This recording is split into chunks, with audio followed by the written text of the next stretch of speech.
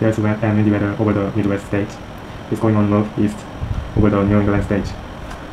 Temperatures of Boston and New York are about now 68 degrees, and it's cooler in Chicago, 65 degrees, and even cooler in Minneapolis, 60 degrees.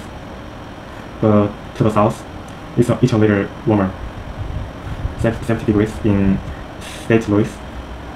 But to the west, it's going to be cloudy and cool in Denver, where it's each welcome 59 degrees after all that extreme summer heat.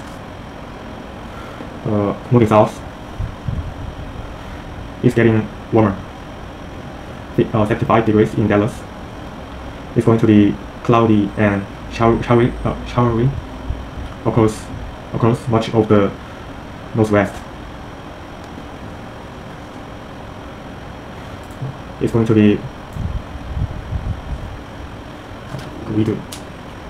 with heavy rain in Seattle and temperatures of 70 degrees.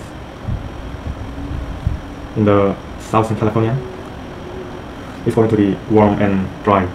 In the southeast, it will be hot and stormy. 82 degrees in Atlanta, and even warmer in Miami, with temperatures up to 90 degrees. It's going to be sunny all over Mexico,